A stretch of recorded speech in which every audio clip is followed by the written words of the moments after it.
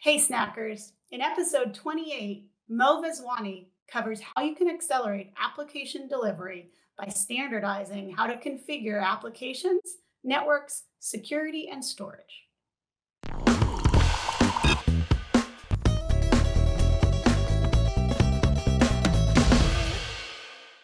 Hey everyone, Matt Napoli here. I'm a manager of developer advocacy with the Cisco DevNet program. Hey everyone, this is Kareem Iskander. I'm a tech advocate with Cisco Learning and Certification. Welcome to episode 28 of DevNet Snack Minutes. DevNet Snack Minute is your weekly 10-minute all things DevNet, giving you a quick, fun way to learn about Cisco APIs, coding, and just some cool stuff that we do here at DevNet. Now, a few weeks ago, you guys might remember we spoke with Andrew Horgan about infrastructure as code, and more specifically, the partnership with HashiCorp, where we built out the intersite service for Terraform.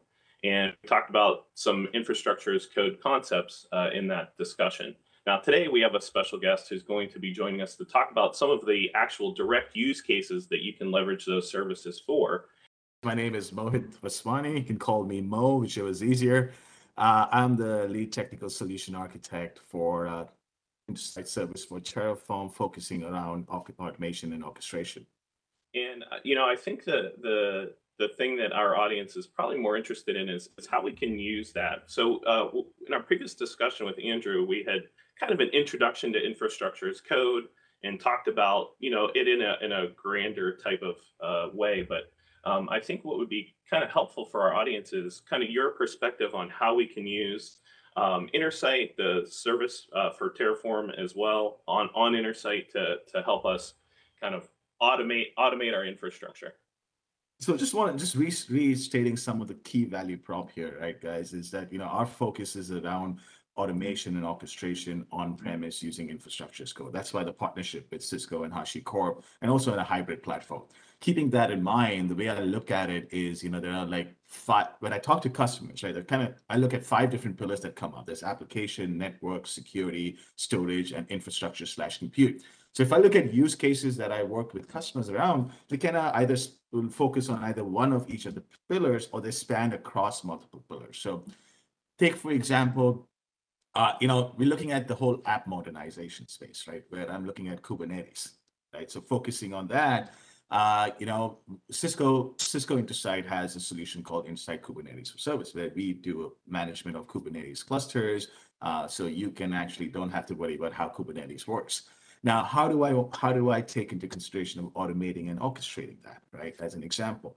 So with infrastructure as code, the way I look at it, Cisco has two paths. One is we providing Terraform providers for our solution. So Intersight itself has a Terraform provider, ACI has a Terraform provider, MSO, etc. Versus the second path is the introduction that we had with Andrew around Intersight Service for Terraform, where we allow the secure execution of Terraform code on premise against all these providers. So consider the situation where some of our customers want to provision Kubernetes clusters for their DevOps teams, to provision applications. I can use a combination of Intersight and Terraform Cloud to go ahead and provision Kubernetes clusters automatically within a matter of minutes.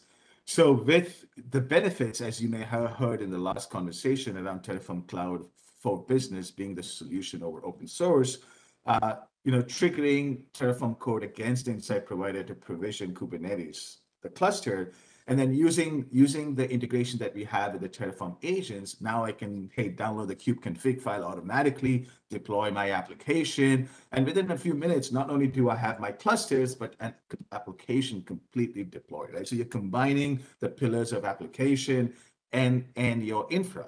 Now think about dropping in another pillar. Right? If I want to deal with networking, I want to do ACI, right? So just think about the art of possible with Terraform, right, guys? What do you guys think? Yeah, I think this is, it's pretty powerful to have that, kind of visibility into your entire infrastructure with Intersight, especially in, if you're talking about hybrid cloud where you have an on-prem and, somewhere in public cloud. From a DevOps perspective, one of the things that we always ask and we look for is, so now I have manageability, I deployed. What does Intersight have that from an app developer that help me look at how my application is performing? Yeah, absolutely, right. So with Intersight, right? Intersight is that modular SaaS offering. It's taking that journey from just infrastructure to up the stack, where we're moving up that cloud to up to the cloud, right? So not only do we have what I talked about, the first aspect of the day one provisioning, where we're dealing with Insight Service with Terraform Cloud for Business, but think about the other options that we have, where we have solutions such as IO and dealing integrations with App Dynamics, right? So you have that observability factor that comes into play, where I can look at my application stack and say, hey, how is the stack doing? How is performance doing? Can I optimize the stack? Right?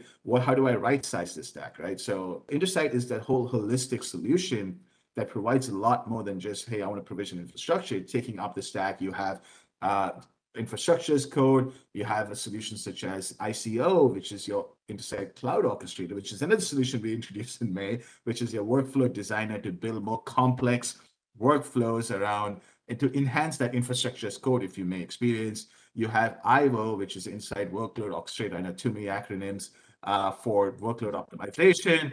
You have IKS, which I talked about, Inside Kubernetes Service for provisioning Kubernetes. So you can just see the stack grow, which coming back to the use case, right? No, we want to provide that for our customers, right? You want to go from start to finish, and Intersight is providing that stack for you, right? From the point of infrastructure, the hardware, up to just observability of the applications that we're provisioning. This is a really exciting opportunity, I think, for developers. I mean, there's obvious benefits for DevOps engineers and practitioners, but for developers, it gets them closer to understanding what needs to be dealt with, and it does give them that opportunity to then think about optimizing their code, optimizing their application across, multi-domain or multi-cloud deployments. So that's super exciting.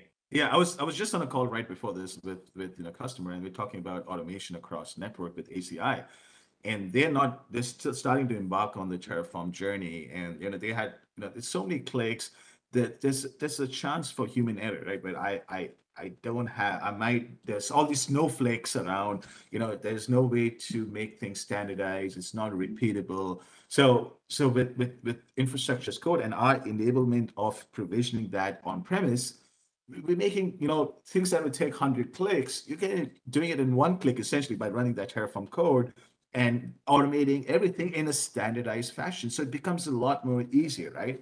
Which basically, at the end of the day, you're accelerating application delivery, right? Because at the end, it's all about applications. So if I can standardize on how I configure my application, network, security, storage, it makes a big difference to our customers.